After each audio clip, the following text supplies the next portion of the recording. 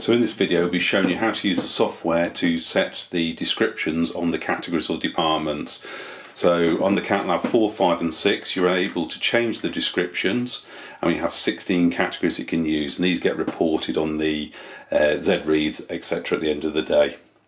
So the first thing we need to do on the till is turn the key round to the PRG, because we're going to be sending data to it. I've plugged the cable into the back of the till and I have my USB port plugged into it, and I've made the appropriate changes and settings on the actual system itself. So now once we've got this all set up, we're now ready to set the departments up. So we simply go into the software, I'll maximise this, which I've already loaded up, and we click on department here. This now gives us the list of departments. So in this case I've got department 1 set as grocery.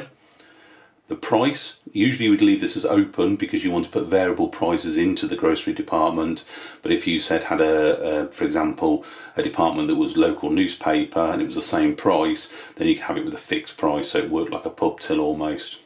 The tax item is if you're using tax rates or VAT rates on the machine, then this enables you to be able to put that tax rate or link that tax rate to that category or department.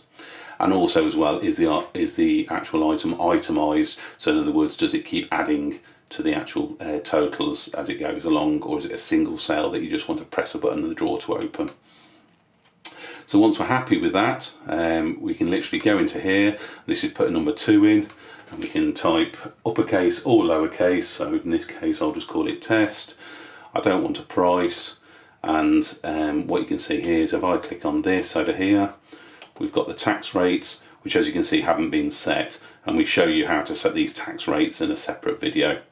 It's itemised and we're ready to go. So once we're happy with all that set up as we want it, then we can simply update to ECR. That says, are we sure we want to override it? And we choose yes. Now hopefully you could see that on the display of the cash register we had 2 little beeps and number 2 come up, which means that 2 packets of data has been sent to it, e.g. the 2 categories or departments. If we now press the clear button on the till, turn the key back round to the reg and put some sales into department 1 and department 2, we can now see that the information that we've put onto the PC and sent to the till has now appeared on the cash register. Thank you for watching this video on how to program the departments.